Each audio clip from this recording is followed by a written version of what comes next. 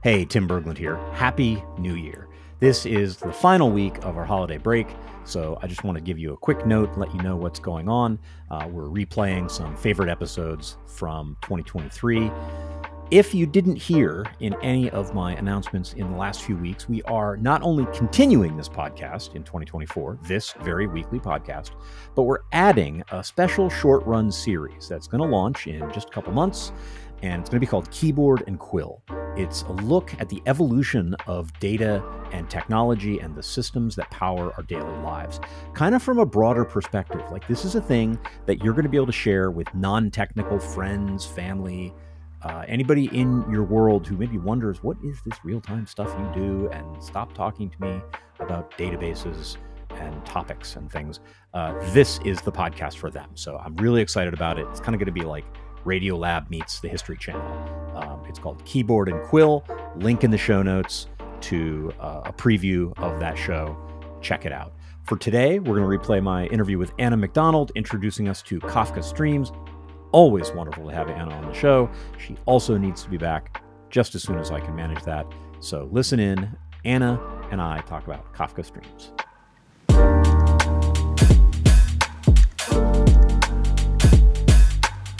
Hello and welcome. I am your host, Tim Berglund, and I'm joined here today by my friend, Anna McDonald. Anna is a customer success technical architect at Kafka.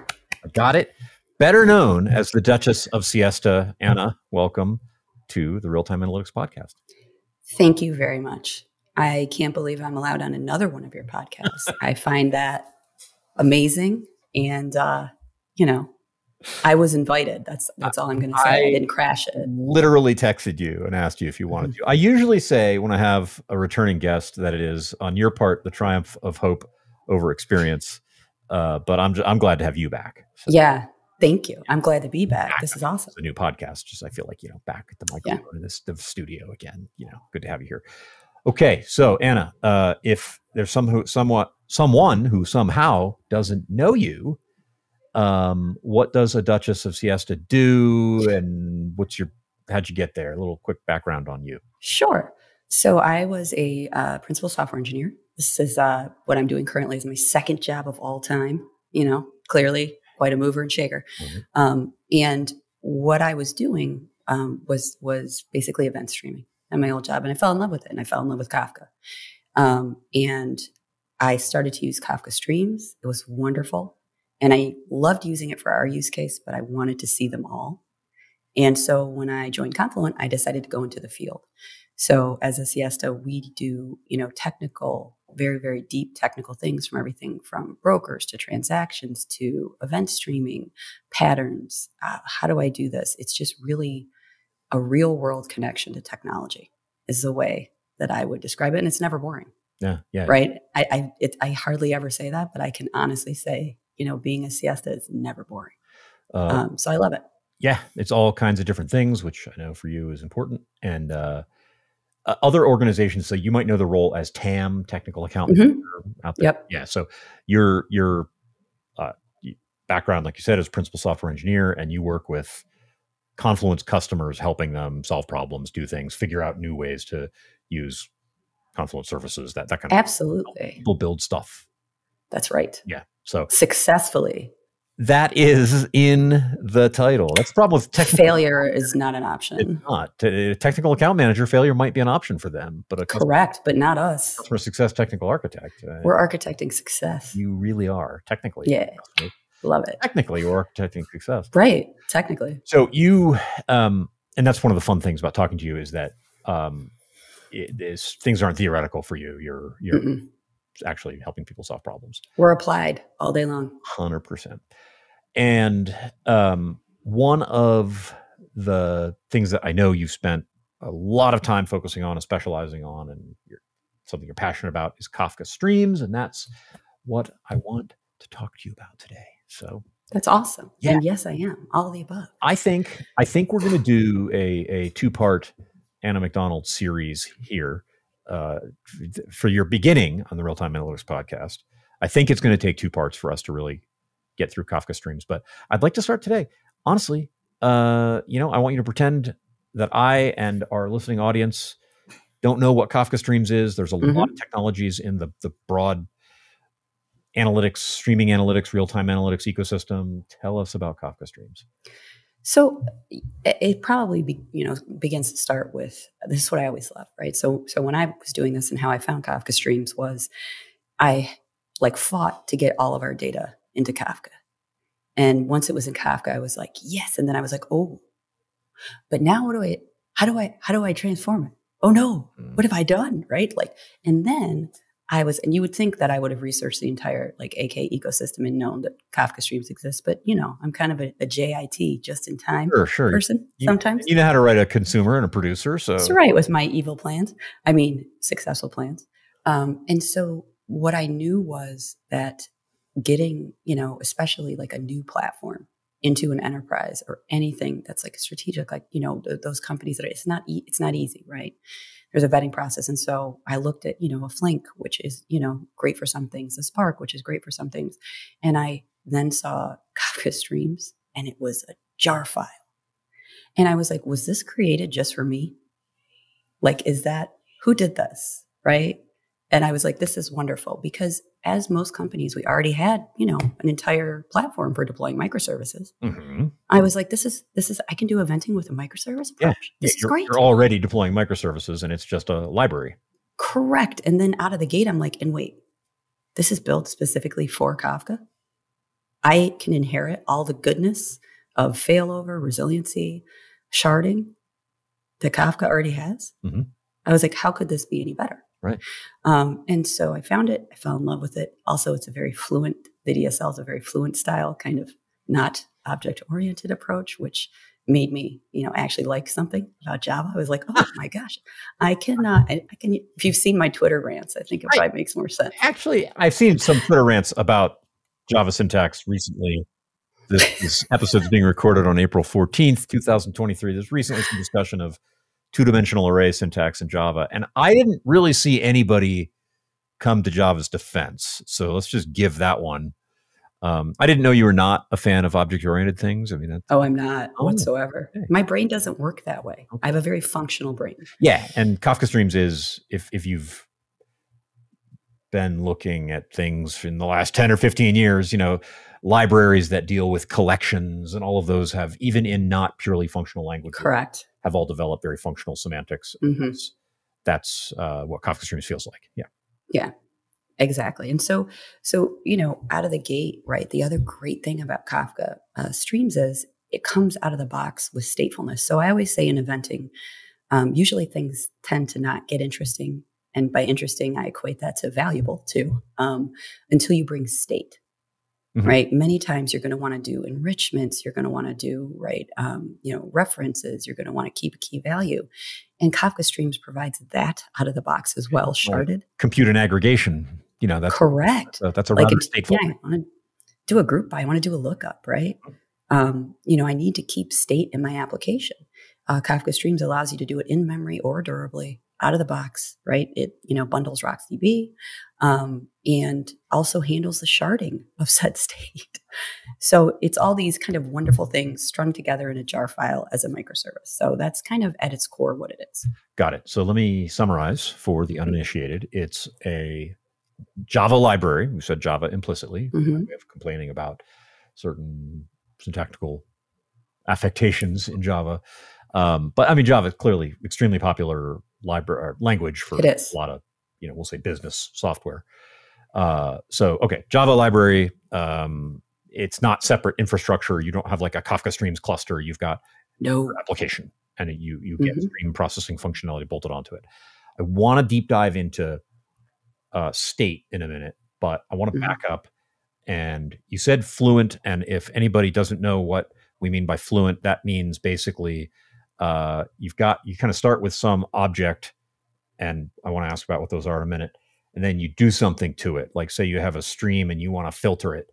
So you use stream.filter, and then that filter method, you can say dot do the next thing, dot do the next thing. So each of the methods returns the type or a type that you can keep doing this stuff to. So you end up with this dot, which is just super readable. right? It's a pleasure to read. Yeah. And It's some a of these, pleasure. like the functional things, some of these will be passing in lambdas and so maybe get into that. But that's fluent.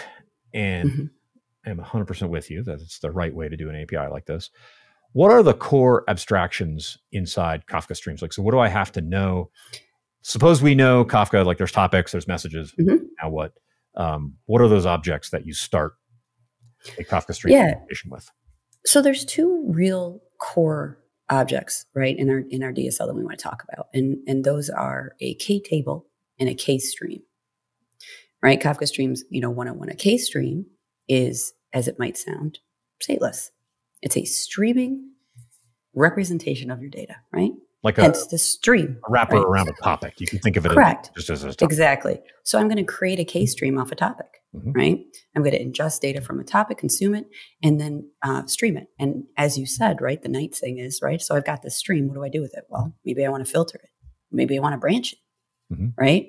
Maybe I want to take in that incoming state from a stream and I want to do a group by or a map or a reduce or and all these wonderful things.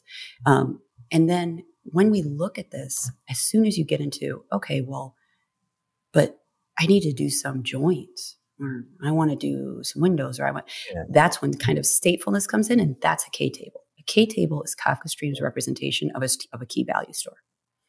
Gotcha. So that makes sense. Yeah, that K table is a stateful thing. It has some in-memory representation. The stream is really just kind of feels like a lightweight wrapper around a topic. Right. And when we say it kind of like in memory too, like that's the other nice thing is that, when you think about this, you're like, okay, well, in memory, oof, right? What if it gets how's that? Yeah. Right. So in rocks, you can also, you go durably to disk, and rocks will keep, right, those files, those log files, segment files on disk. All of that is backed durably to what we would call a changelog topic in Kafka.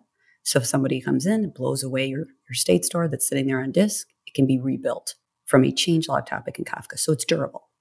Got it. So let me rebuild that scenario for a second. So I've got a K stream, that's a topic. And I do something that basically turns it into a table. Like maybe I'll do a filter or map, blah, blah, blah, trend, but then I group by some field. Well, the output of that, just stop and think for a second. I've got these messages coming in and I want to group by postal code.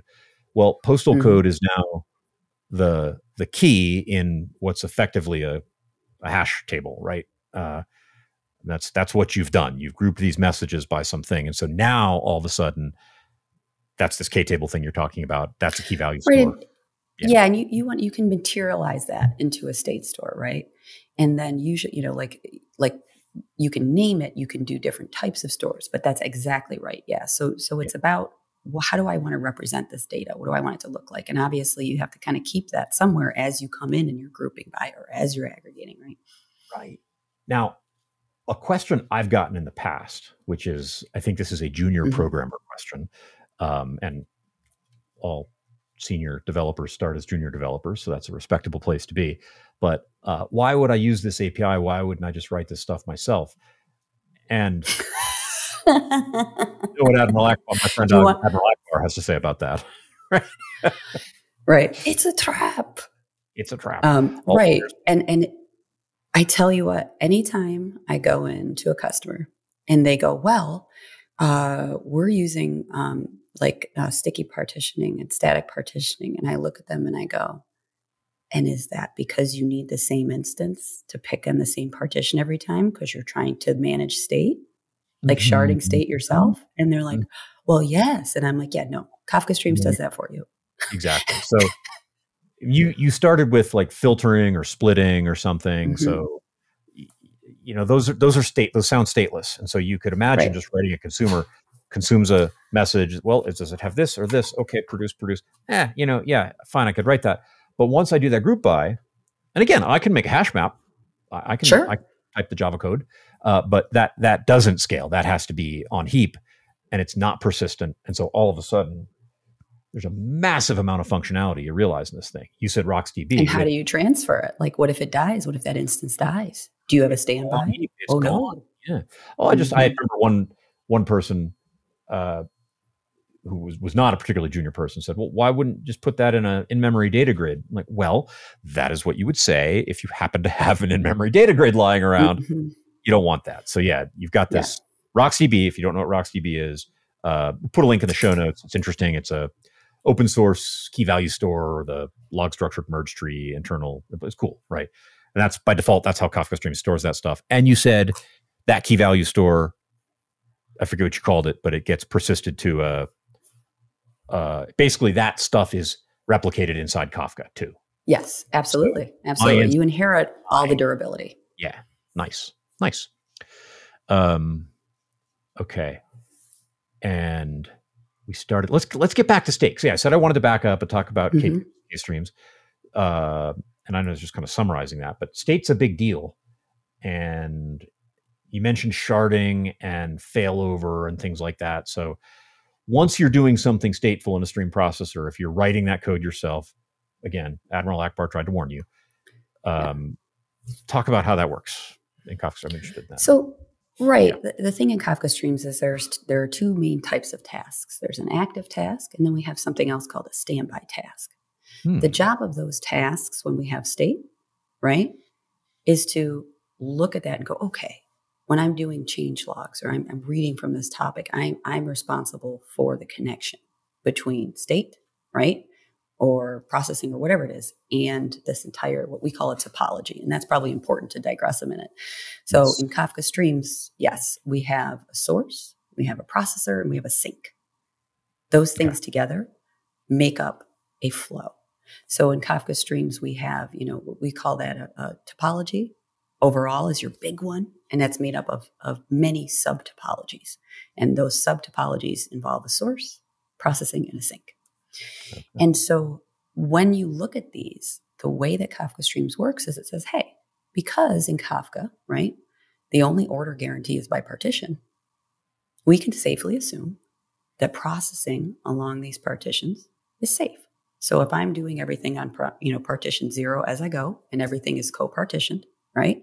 And the keys are the same, and you can, fix, if they're not, you can kind of repartition in Kafka Streams and fix them. So I've got two topics that a topology is acceptable sources. Right. Yeah. You can come in, you can, rekey them so they have the same key and the same number of partitions and go.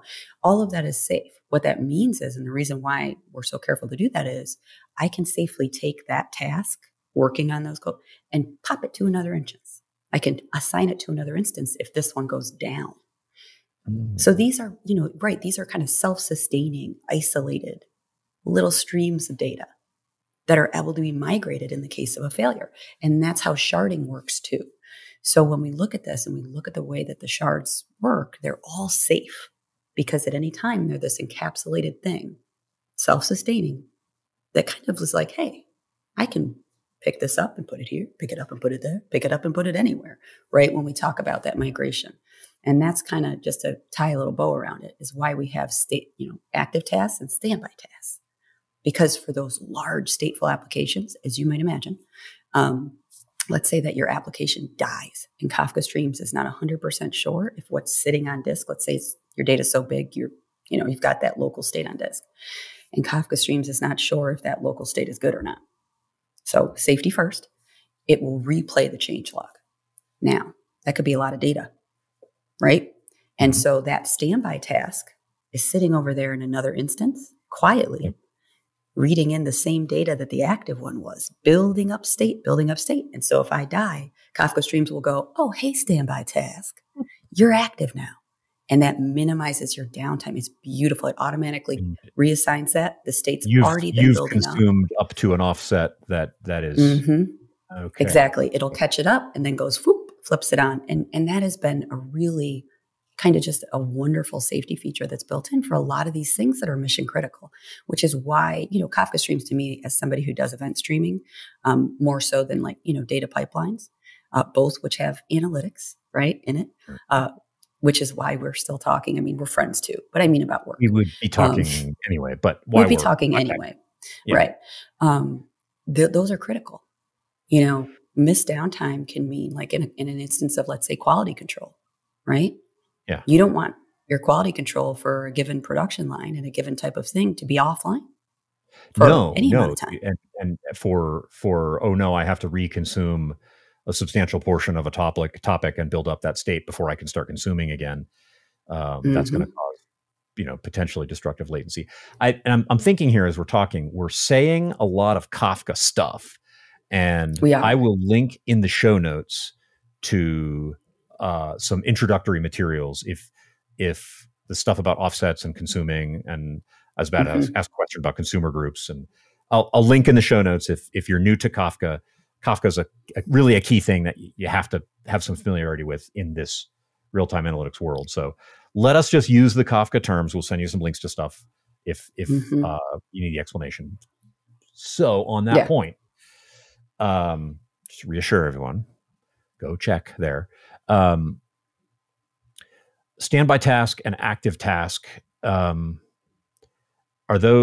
are ideally on different servers? Is there any sort of awareness of that kind of thing in the way this is balanced? Yes. So we just have rack awareness now in Kafka streams. I say just, but it was in a little bit more recently, right?